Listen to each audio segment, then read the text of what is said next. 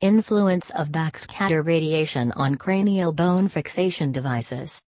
By Sakamoto, Yoshiaki, Koike, Naoyoshi, Takei, Hideyuki, Ohno, Mari, Shigematsu, Naoyuki, Kishi, Kazuo via Journal of Craniofacial Surgery, published ahead of print. Postoperative radiation can cause ulcer formation, leading to the denudation of skin over alloplastic materials. The influence of backscatter radiation from fixation devices has not been investigated. The aim of this study is to evaluate backscatter dose variations for different cranial bone fixation devices in an experimental model designed to simulate postoperative radiotherapy. The authors assessed the radiation backscatter doses associated with resorbable, PLLA-PGA, and titanium plates. The samples were irradiated with 6 and 10 MeV photon beams from a linear accelerator.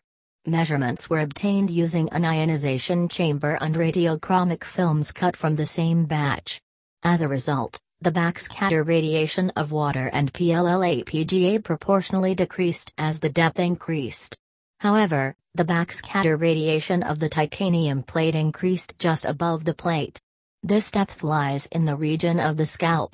Each material showed a dose of radioactivity that was higher at 10 MeV than that at 6 MeV. These devices showed a significant difference, which suggested that these materials amplified the dose compared with water at 6 MeV. In conclusion, it is supposed that PLLA-PGA should be used to fix the cranium to decrease the potential for radiation ulcers.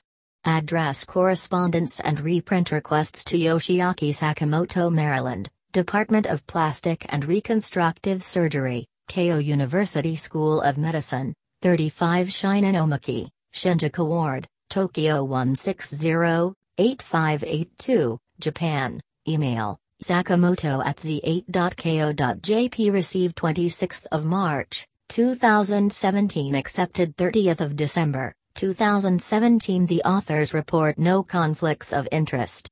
Copyright 2018 by Mutasby Habel, MD.